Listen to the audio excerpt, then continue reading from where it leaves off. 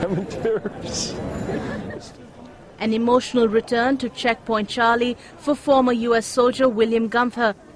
He was posted in Germany in the 1970s. It's his first trip back since then, but he remembers the fall of the Berlin Wall like it was yesterday. A friend called me. I live way up in the mountains on a remote place. He called. I drove 20 miles to his house where he has television, and I saw people dancing on the Brandenburg Gate. I just thought, yes, freedom for the East. It meant so much to me.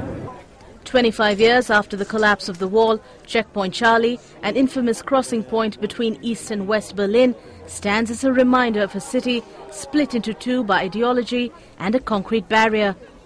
Our daughter was only 1 year old when the wall was being built. It was very dramatic.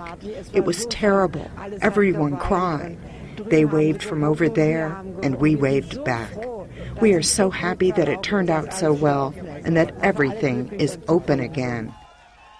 More than 130 people were killed trying to escape to West Berlin, and many more who were captured ended up in jail. The fall of the wall signaled an end to the Cold War and led to a reunified Germany.